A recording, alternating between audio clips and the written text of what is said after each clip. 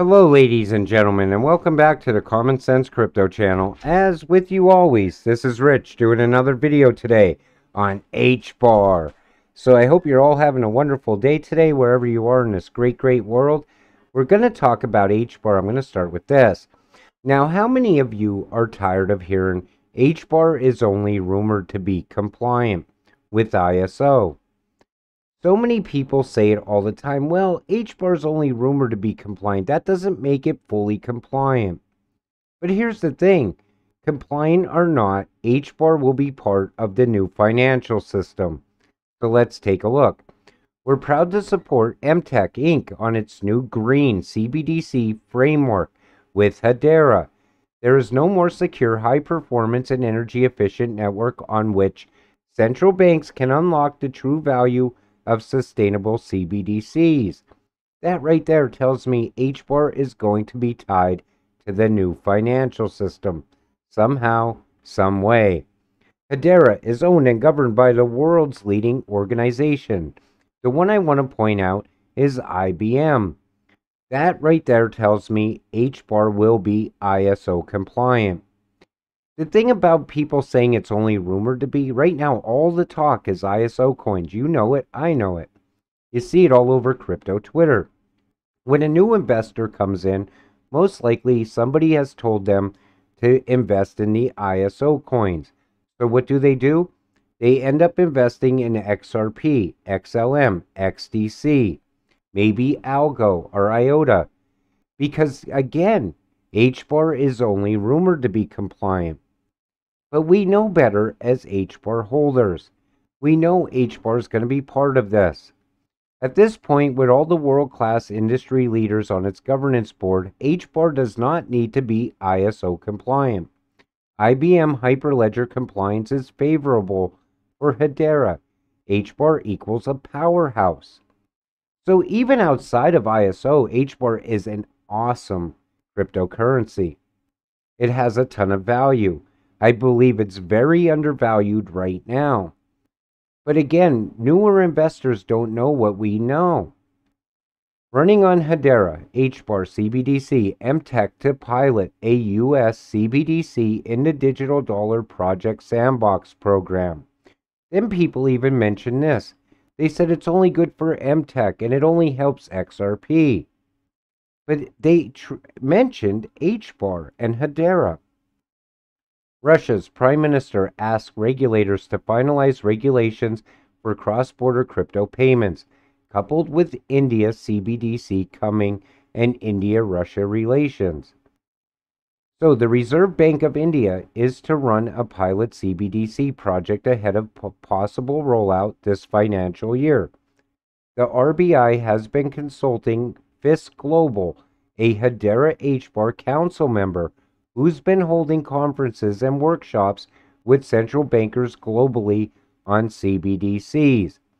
So we know Hedera is tied to IBM. IBM is the main player in the new financial system, in my opinion, because they're at the heart of the entire system. Plus, we see them tied to MTech and now Fisk Global, all tied to Cbdcs. So even if Hedera wasn't compliant, I believe they're truly going to be compliant. They're still going to be tied to the new financial system one way or another. The thing is, I make videos like this so newer investors can come and watch them and understand exactly what they're investing in. Utility, use case.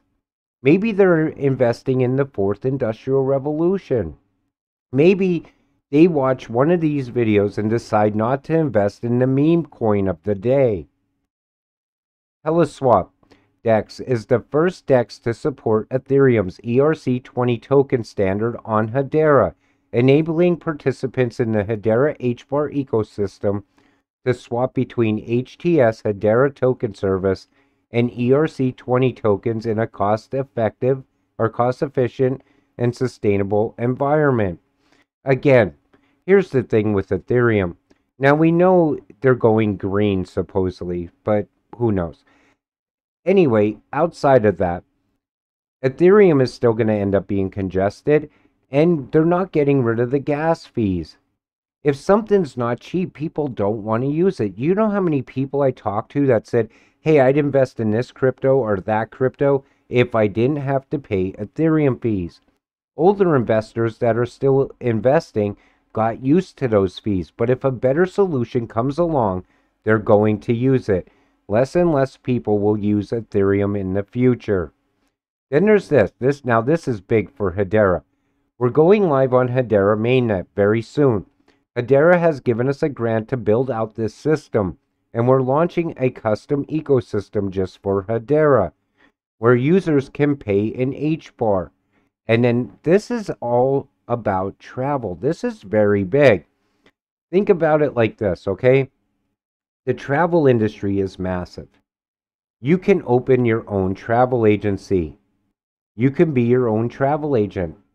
And guess what? You could use HBAR.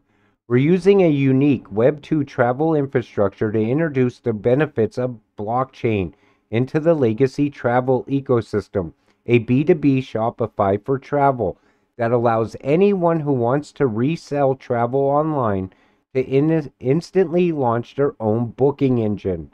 That's massive. And it's built with Hedera. So Zenny has signed up major partnerships for ZennyPay and is launching soon on Hedera mainnet. We see how it's used at hotels. You're going to be able to use it for tickets, everything.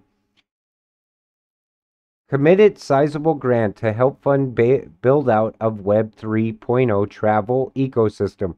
Hedera will house the wallets for Zenny's travel ecosystem. Zenny will create a custom travel ecosystem for Hedera community, which accepts payments in HBAR. That's big. Our blockchain protocols are customized for online travel. ZennyPay is built on a consensus service and token service platform. The consensus service acts as a trust layer for the ZennyPay app, and the token service enables cost-effective minting of Zenny tokens. That's very big. Honestly, think about it. Anyone can become a travel agent instantly. And it uses HBAR. Another real-world use case for HBAR. We're excited to see that Hashguild, the NFT marketplace that rewards both creators and collectors, has launched on the Hedera network, further driving growth in the rapid and expanding HBAR NFT community. I have said it all along that HBAR is the NFT powerhouse of crypto. And again, HBAR builds outside of NFTs. Green coins will win. Guess what? HBAR will win. And again, you look at HBAR and you look at the new financial system. We know it's going to be part of it. It's going to be tied to payments inside of it, which is going to bring a ton of value to HBAR. But let's look at outside of the new financial system, tied to music, NFTs. The music world continues to grow. The NFT world continues to grow. NFTs with real-world use case and utility, adding value to HBAR. On top of that, you have Web3, which I believe HBAR is going to be the Web3 powerhouse. Then you have Metaverse. Then on top of that, you have SocialFi, which is coming. And all of that continues to grow year over year because technology continues to grow year over year, all adding value.